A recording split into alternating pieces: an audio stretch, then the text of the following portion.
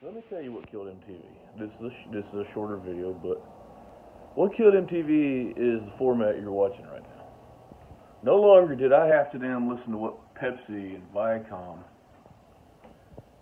and electronic companies, told me was cool. No, I could go search my own music videos. I didn't have to watch the same 20 of them music videos on repeat every day. I can watch Black Flag, I can watch them old Black Sabbath, watch Southern Rock. Whereas MTV, it was top 40, top 40, top 40. What killed MTV was the rise of YouTube.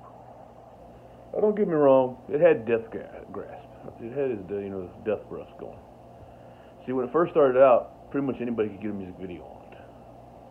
Then somewhere, the record companies decided, hey, we're going to pick what's cool. They did that for a while. Every once in a while, they'd have a grasp of something that'd come out that was real cool. And then those record companies would put out more stuff, right?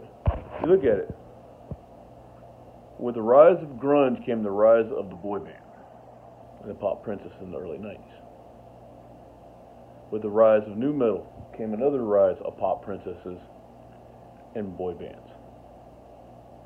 Now we really don't have, if you don't know where you're going to see pop princesses and boy bands is if you turn on the top 40 radio stations. Now, if somebody puts out a music video I want to watch it, I'm going to watch it. No longer do I have Mountain Dew or a Pepsi Cola company, Viacom,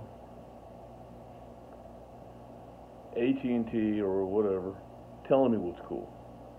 Also, its last grasp was stunt shows, documentaries, stuff like that. Now, people can do that themselves.